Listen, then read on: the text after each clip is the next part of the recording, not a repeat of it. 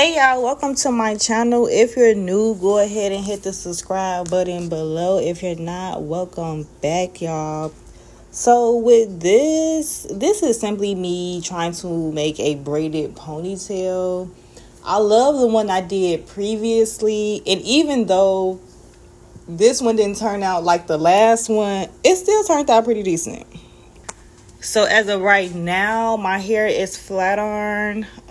It's been flat iron for like 7 days. So I really didn't have to put too much heat on it. I really just did the perimeters to make sure that it was gonna slick down.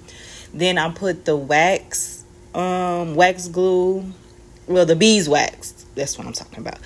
And I slide that through. Not too much. Just, enough to just get those flying hairs out the way. And then I also have got to be spray that I also spray on top. Look, came in right in on cue. And that's really just like an extra layer, to keep it nice and slick for the rest of the night. Being outside, the wind, it'll be a lot going on outside, baby. You just want to make sure it's pinned down nicely. Now, this is my second attempt. I ain't gonna even lie to y'all. I tried to do the where you ball it all the way up and then you put the hair over it and you try to blend it. That didn't work. That did not work at all. So I just took my ponytail completely out and just decided to braid it in. Now, this is where I should have did better and why I didn't turn out the way it was before. When you start the braided ponytail at the very top, baby, you need to hold and braid to make sure you get all of that hair in there. And at the very top, to me, I didn't braid it tight enough. But we're gonna continue. Oh, look at that length. Okay, so this method is you pretty much is going to take. You're going to take one part in the front of your head, the second part behind it, like that. And then you're going to put a scrunchie over, which is what I was doing. And then you definitely want to take out your little side piece to cover the ponytail holder. That's that side. And this part right here, I should have grabbed it a whole lot tighter. It's good that I was brushing it out and doing all of that, but I should have braided it a whole lot tighter at the very beginning. But that's what you want to do. Then you're going to braid it all the way down, still holding that little side piece. I was breaking my 3 pieces, and the 3 pieces was even. That's what's blowing me. But I didn't braid it super, super tight at the base. And that's what you want to do. Child, arms just hurting. Crying. Just started.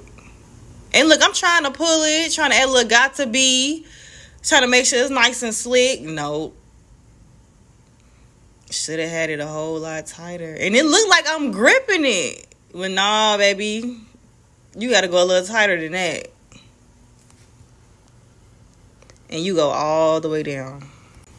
Child, look at the sleeve. It look like I've been in war. You see the top part? That part should have been braided in a lot tighter. A lot tighter. But since I did it so good the first time, y'all, I thought I was going to kill it. And wrong. You cannot miss any steps, okay?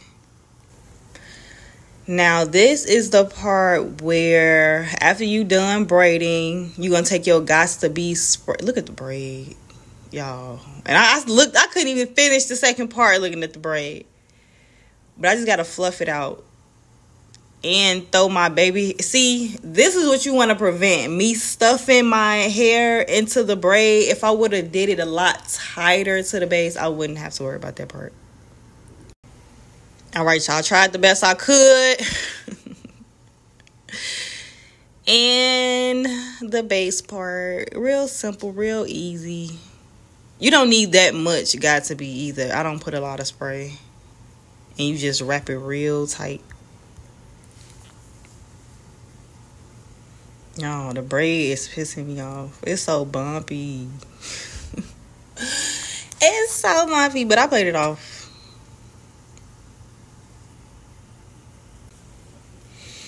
All right, y'all, we coming to a close. Gotta spray that little last part. All right, y'all, so after we done, you know, tap the edges a little bit, I'm trying to just make the braid just, you know, a little wider than before. You can play it off as long as you just start pulling it, because you don't want the top to just be real, you know, puffy, and then the middle, the end get real skinny. So I thought I did my edges, but they're really just brushed out a little bit. So I'm actually about to hit the edges next. One of my favorite parts. Get that edge control. And we're just doing just baby hairs. Just baby hairs. We're not pulling hair up. I literally just push.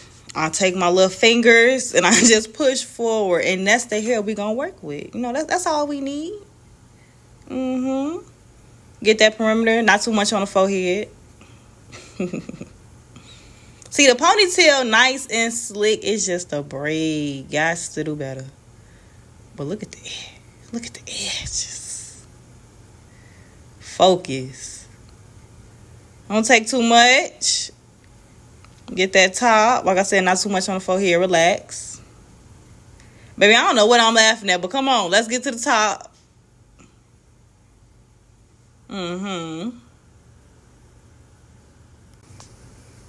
Edge check, edge check. Okay, y'all, let's get to it. Okay, so y'all, this me getting ready, about to do my makeup. Like, when I say makeup, child, don't get ready for a whole tutorial. It's gonna be really quick, okay? I just do a light foundation, really just under my eyes and my cheeks. So I really just get like my dark spots on my face. And do a pat 1-2. We don't do contour. We not using 3-4 colors, baby. We got one color. One color. That's it. That's all. And we just go in to, you know, lighten up the little dark spots. That's all I really do. Then when it comes to eyes, I'll either do lashes or I'll do mascara. On this day, I decided to just use mascara. I have nice long eyelashes, so they really come out really good with just mascara. Told you quick 1-2. Baby, we almost done. Don't worry about it. So I knew I didn't want like a permanent color like a red or a purple. So I wanted to do something light that I can do a gloss over. And I like the real pink. And then I'll put the gloss over it so it's not ashy. So this is me trying this pink to see if is it too bright? Do it work just well? Because I'm going to be mixing it too. And child, I don't know nothing about makeup. I'm still new and still learning and see how all this works. So yes, y'all, that's my little makeup journey. Not too much, but look, it's just enough. A good natural look. So I went back and just cleaned up a little bit on the braid. It's not straight, you know, it's a little bumpy type braid, but it was still cute. And I'm mad because the first braid I did was nice and straight, and I didn't record me doing that at all. Ain't that how it works? But this was the look of the night. Subscribe, y'all. Bye.